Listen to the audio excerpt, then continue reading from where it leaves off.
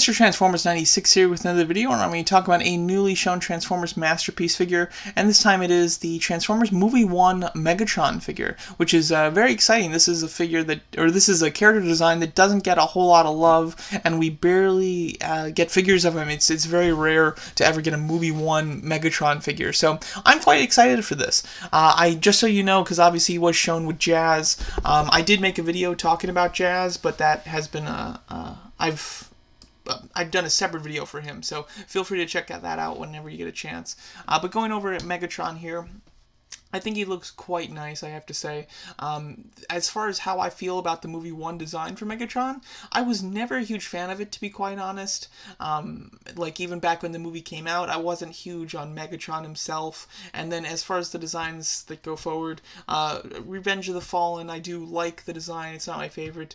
Dark of the Moon, I like it because it's kind of simple, which kind of attracted me, so I kind of liked it for that. Galvatron, I don't really count. And then The Last Knight was probably my favorite design, but it's so specific to like a night theme. So to be honest, I don't have a Megatron that I absolutely love the design of wise. However, I've started to grow on the Movie 1, just because it's kind of simple like the Dark of the Moon one, but it also has more rigid proportions and pieces that just kind of make him stand out a little bit more. So I've started to really like the Movie 1 Megatron, and I'm just a huge fan of the Movie 1 Decepticons in general, so I am very excited to get this in my collection. I think that he's going to fit great with a Movie 1 Decepticon kind of team that I have, that I'm going to be like building basically, so I'll let you know. I'll talk more about that at the end. But going over the actual figure here, I think it looks very nice.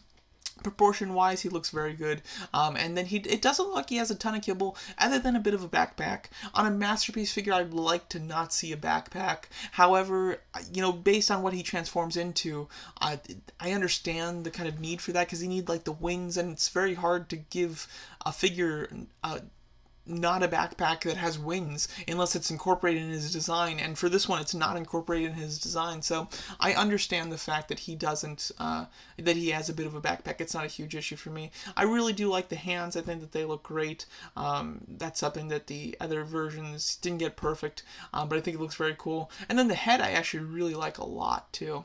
But here's the vehicle mode, his jet. I think the jet's really nice. Obviously, since it's not a real thing, and you know, it's hard to screw up the jet, because they could do some things that aren't accurate, and it wouldn't be a huge problem for me, at least. But overall, I do think that it looks nice. What they came up with looks good. However, it's just the figure himself, like the Transformer robot mode version of the figure, is the one that I really care about. But yeah, I really do like the head sculpt. I think especially from like looking down at him for a little bit from like this angle, it's really nicely proportioned. I feel like they don't get the thickness of the head right in some of the other figures, like the other leader figure. That leader figure is okay. It has some issues. It has an even bigger backpack, of course, and then the paint's a little lackluster and articulation's a little hindered. But so I do think that this is a really huge improvement. I'd be interested to see the paint in person. I hope that he does have a bit of a shine. I don't want him to just have the kind of plasticky gray type of look. I hope that there's at least some pieces that are like a shiny silver, and if you want some gray mixed in with the silver, I'm okay with that, but I don't want it to be like just kind of all just different shades of plastic gray, essentially.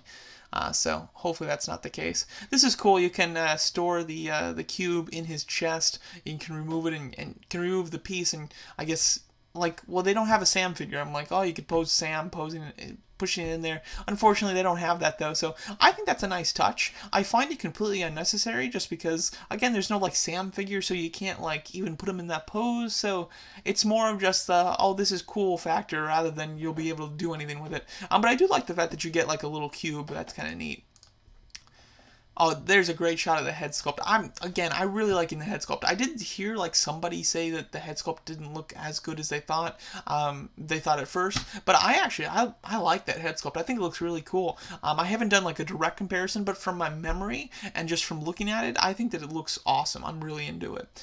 And then here he is with I guess his hand transformed slightly into like a gun. I don't know. It's weird. He doesn't use like just a single gun though. This is awesome. I'm really happy about this. one of my favorite shots of Megatron from that first movie is when he gets shot, when he like makes the gun, gets shot, spins around, and then reforms the gun and then shoots it at Optimus. I think that that's just a really cool shot of Megatron, and so to be able to represent him doing that with the kind of double arm cannon, I think is awesome. And it kind of it's a nice nod to what he transforms into in the original TV show. Obviously, just he transforms into a gun. So this is kind of a nice way of making it look like he's got the barrel of the gun, basically. So I really enjoy that in the movie, and I'm really happy that we get it as a figure. And then he does come with like an extendable, I guess that's going to be rubber. That might be plastic. I don't know, but he comes with that like piece that can extend his hand so that he can kind of use it as like a wrecking ball, which he does do in the movie as well. So I think that's really cool. And then he does have the capability of, like, if you have Jazz, you can pose them where he's ripping Jazz in half, which I think is really cool.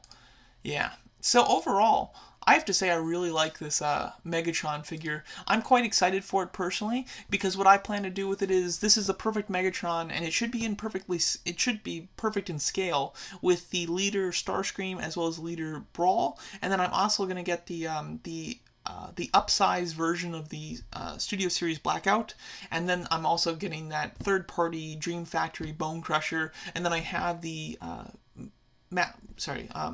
Movie Masterpiece Barricade already. So all of those together, from what I've kind of gathered just by doing comparisons and things, I'm pretty sure that they're all going to be pretty much in scale with each other, which is really exciting for me. So this way I get to cap it off and to have like a completely in scale set of Decepticons from the original Transformers movie, and only 2 of them would be like the actual Hasbro versions that are non-masterpiece.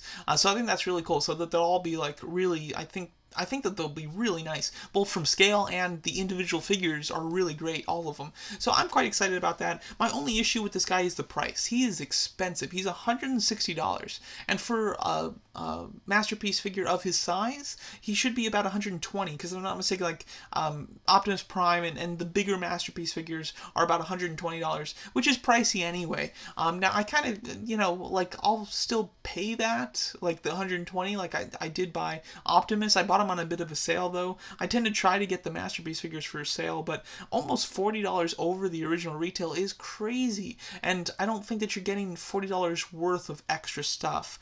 He might be bigger, like slightly bigger than Optimus, and that's nice, and he does come with a fair amount of accessories, but other than that, I don't see the stuff here to make it worth $40 extra. Like what you get here is worth $120 for me. If they wanted to do like $130 or even $140, I would still be okay with it. But $160 is a little pushing the line there. So personally, I do plan to get him just because he's really what I need to complete my set, and it looks like a nice figure, but overall I'm not too happy about the price, and Jazz is a bit extra in price as well. He's $90, so I do find it a shame that they are raising the prices of the Masterpiece figures.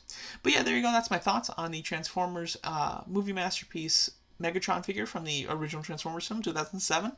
Let me know what you guys think of the figure, and thanks so much for watching.